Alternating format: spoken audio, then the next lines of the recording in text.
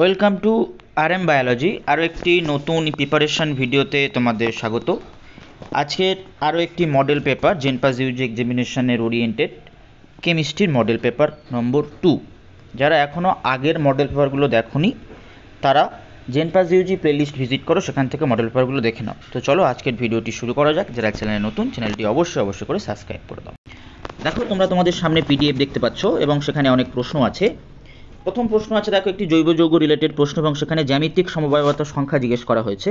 তো এই যে সংকেত দেওয়া আছে CH3 CH double bond CH CH double bond CH C2H5, এই সংকেতের যৌগে জ্যামিতিক সমবায়তার সংখ্যা কত হবে? এক্ষেত্রে দেখো, ওই ডবল বন্ড থাকার কারণে উত্তরটি হয়ে যাবে 4। তারপর এখানে একটি RCl সেখান থেকে RI রূপান্তর কোন বিক্রিয়া দ্বারা করা হয়? এটা থিওরিটিক্যাল প্রশ্ন, ফিঙ্কেলস্টাইন বিক্রিয়া দ্বারা করা হয়। পরবর্তী প্রশ্ন, জৈব যৌগ থেকে একটা প্রশ্ন আছে। এই বিক্রিয়াটা তোমাদের করতে হবে, বিক্রিয়াটা করে দেখতে হবে যে কি যৌগ তৈরি হতে পারে। তো বিক্রিয়াটা করলে আমরা যে যৌগ দেখতে পাবো সেটা হচ্ছে পিক্রিক অ্যাসিড পাওয়া যেতে পারে, পিক্রিক অ্যাসিড। তো এরকম, তো আমাদের পাশে একটা OH থাকবে, NO2 পাবো এখানে এই পজিশনে একটা, এই পজিশনে একটা NO2 পাবো, এই পজিশনে পাবো হচ্ছে O2N। তো এটাকে আমরা পিক্রিক অ্যাসিড বলি। তার সাথে আমরা CO2 পাবো প্লাস H2O পাবো। তো এটার উত্তর হয়ে যাবে পিক্রিক অ্যাসিড। পরের প্রশ্ন, ফ্রেঙ্কেল ত্রুটি সম্পর্কিত সঠিক মন্তব্যটি হলো, এটি ক্যাটায়ন শূন্যতা এবং অন্তঃস্থানিক ত্রুটি। তারপর দেখো, এখানে অনেকগুলো জটিল আয়ন দেয়া আছে এবং জিজ্ঞেস করা হয়েছে তাদের কেন্দ্রীয় ধাতব পরমাণু সংকর অবস্থাক্রমে কী হবে, সংকর অবস্থাক্রমে কী হবে সেটা কিন্তু জিজ্ঞেস করা হয়েছে। দেখো, প্রত্যেকের কাছে ইলিগ্যান্ডের সংখ্যা হয়ে আছে 6, প্রত্যেকের কাছে ইলিগ্যান্ডের সংখ্যা 6। সেক্ষেত্রে উত্তরটি হয়ে যাবে সকলেই D2sp3, সকলেই D2sp3। কোনটি ফেলিং দ্রবণ পরীক্ষা দেয় না? আলফা ডি মিথাইল গ্লাইকোসাইড, এটা কিন্তু দেয় না। দেখো, পরবর্তী প্রশ্নে আমরা চলে আসি। XACYDB রূপান্তরকালে বর্জিত বা নির্গত বিটা কণার সংখ্যা জিজ্ঞেস করা হয়েছে। এটা রেডিও অ্যাক্টিভিটি ম্যাথ। এখান থেকে আমরা যদি ক্যালকুলেশনটা করি তো আমরা ধরে নিতেই পারি alpha equal to x R beta equal to Y, এটা আমরা ধরে নিলাম। তো এটা ধরে নিয়ে আমরা বলতে পারি যে 4x equal to a minus B. সেখান থেকে এক্স এর মান আমরা পাবো a minus B by 4। Similarly 2x minus Y equal to c minus D.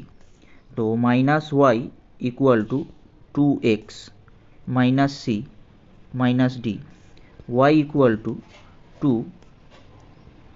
a minus B by 4 minus c plus D. তাহলে Y equal to D plus a minus B by 2 minus c। দেখো option কোথায় আছে? Option আছে কিন্তু সিতে। এটাই হবে উত্তর। পরবর্তী, নাইট্রাস অ্যাসিডের উপস্থিতিতে যখন ফেনলের সঙ্গে HNO3 বিক্রিয়া ঘটানো হয় তখন অনেকগুলো অপশান দেওয়া আছে, তখন পি নাইট্রোফেনলের উৎপাদন কিন্তু বৃদ্ধি পায়। পরবর্তী প্রশ্ন, আর একটা নিউমেরিক্যাল প্রশ্ন। একটি গলিত টিনে লবণের মধ্য দিয়ে 2 অ্যাম্পিয়ার তড়িৎ প্রবাহ 5 ঘন্টা ধরে চালনা করলে 22.2 গ্রাম টিন ধাতু অধক্ষিপ্ত হয়। লবণটিতে টিনের জারণ সংখ্যা জিজ্ঞেস করা হয়েছে। তো আমরা ক্যালকুলেশনটা করি। আমরা জানি যে Q equal to C dot T. যদি সেটা ক্যালকুলেশন করি তাহলে আমরা কি বলতে পারি? 2 × 5 × 60 × 60। তো সেক্ষেত্রে আমাদের মানটা চলে আসছে কত? 3600 সি।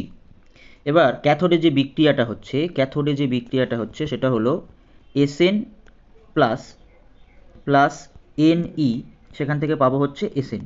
তো এটাও আছে 1 মোল, এটা আছে এন মোল, এটা আছে 1 মোল। ঠিক আছে, এবারে এই যে 1 মোল এসএন, যে 1 মোল, তার মানটা কত? তার মান অবশ্যই তোমরা জানো প্রত্যেকেই 118.7। এবারে আমরা এন ইন্টু 96,500 সেটা ইকুয়াল টু আমরা 118.7 লিখতে পারি। তাহলে 3600 যেটা আমাদের ক্যালকুলেশনে এসছে সেটা ইকুয়াল টু কত হতে পারে? 118.7 into 3600 divided by 9650 into N. তো এই মানটাই কত দেয়া আছে? এই মানটা এখানে দেয়া আছে 22.2 গ্রাম। তো সেখান থেকে যদি এন এর মান তোমরা নির্ণয় করো তাহলে সেটা আসবে 1.99 অ্যাপ্রক্স 2। তো উত্তরটি হয়ে যাবে সি। পরবর্তী প্রশ্ন, formic acid, benzoic acid, acetic acid এবং ফিনাইল অ্যাসিটিক অ্যাসিড সমূহকে তাদের অম্লত্বের অধক্রমে সাজাও। এই প্রশ্নটার উত্তর হয়ে যাবে সি। তারপরের প্রশ্ন, ইলেকট্রোকেমিস্ট্রির একটা প্রশ্ন, এটাও একটা নিউমেরিক্যাল পার্ট। এটাও তোমাদের সলভ করে দিচ্ছি আমি তোমাদের সম্পূর্ণ প্রতিটা প্রশ্নের সলভ করে করে যাচ্ছি। দেখো তো এই যে বিক্রিয়াটা দেয়া আছে তার জন্য একটা মান দেয়া আছে, সেই মানটা যদি আমরা ক্যালকুলেট করি তাহলে আমরা সেই মানটা পাই -1.14 ভোল্ট। E0 মানটা আমরা পাই E0 কোনটার জন্য? এই পার্টিকুলার এই বিক্রিয়াটার জন্য। এবারে আমরা কি লিখতে পারি? E equal to E0 minus 0.059 by 1 log CL2 তার পাওয়ার হাফ। তো আমরা W ম্যাক্স লিখতে পারি, W max equal to delta G equal to minus NFE। এই সূত্রটা মোটামুটি তোমরা প্রত্যেকেই কম বেশি জানো, মাইনাস W ম্যাক্স, ঠিক আছে।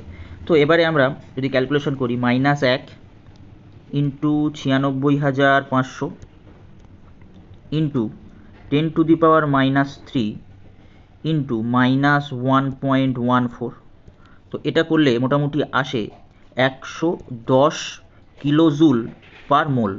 দেখো 110 কিলোজুল পার মোল কোথায় আছে? বিতে আছে। পরবর্তী, জলের একটি প্রদত্ত সাবানের সিএমসি হলো 10⁻³ মোল পার লিটার ইনভার্স, মোল পার লিটার। জলে এই সাবানের একটি 10⁻³ মোল পার লিটার দ্রবণটি কি হবে? লায়োফিলিক, লায়োফোবিক, প্রকৃত দ্রবণ? কোনোটি নয়, উত্তরটি হবে প্রকৃত দ্রবণ। উত্তরটি কি হয়ে যাবে? উত্তরটি হয়ে যাবে প্রকৃত দ্রবণ।